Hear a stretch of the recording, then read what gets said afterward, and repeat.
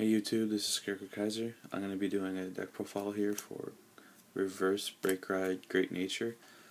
Be sure to check out, as I'm going to post later, my deck profile for non-reverse Great Nature. So you can choose which, if you want to play a Defender build or Invader build.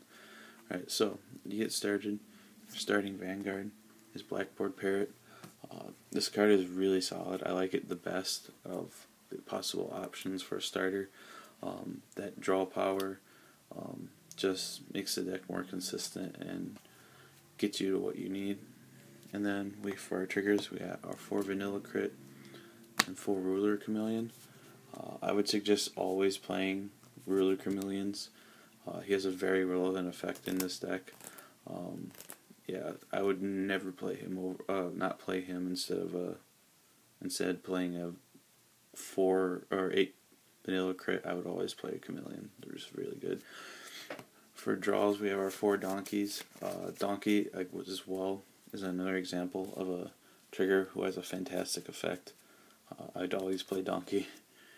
And then our last 4 heals. For our grade 1s, we have our 4 Duckbill. Duckbill is a fantastic card. This card is so good.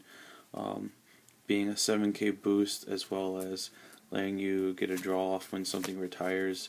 This card creates a lot of card advantage, as well as being a solid booster. Very good card.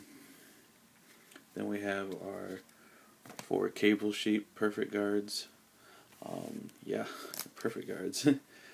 We have 3 Pencil Squire Hemiske, and then we have 3 Wash Up Raccoon.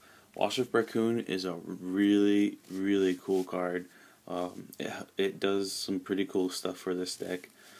You don't usually end up utilizing him till late game.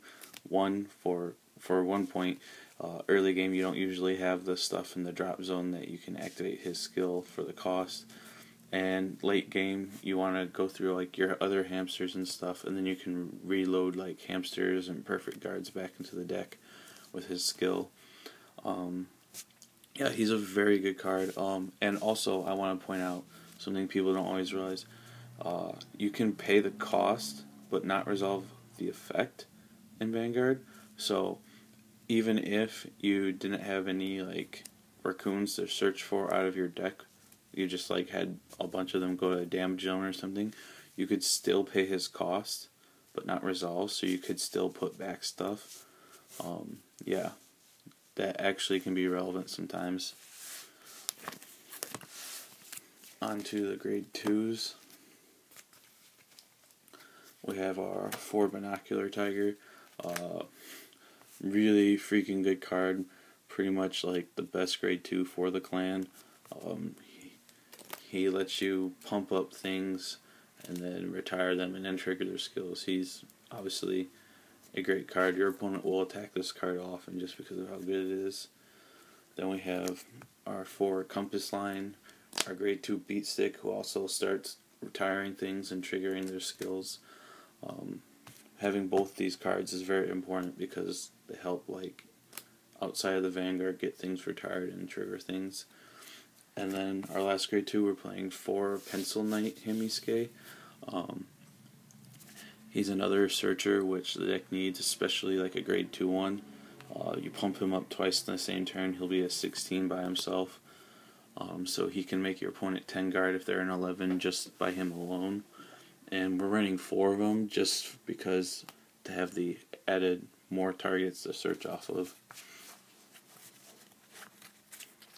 And then for our grade 3s,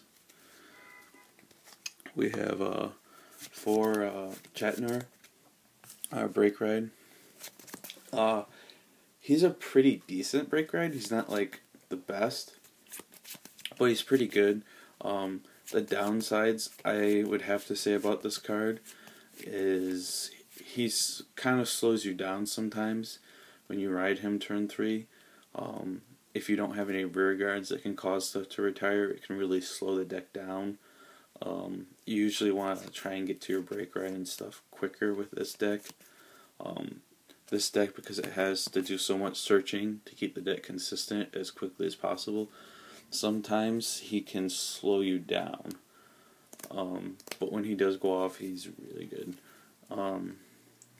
Yeah. And then for our last grade 3 and last card of the deck, we're playing 3 Reverse Leopold. This card is really good, being that he's an 11 for 1. And his limit break is really good. Lock 1 and then give 2 plus 4. They retire, but then you get them right back. So you don't even counterblast for him. So this card is just really good. He lets you trigger your cards without losing anything, as well as giving the power-ups. He's a very, very good card. However, again, he does have a flaw to him, and the flaw to him is that he's slowish because he's a limit break. And in Great Nature, you want to try and get momentum building like early game. So if you have to ride him and wait till you have limit break, that can sometimes hurt you. So that's the only complaint I have about the card, rather than that he's really good. So yeah, that completes this profile. Thank you for watching.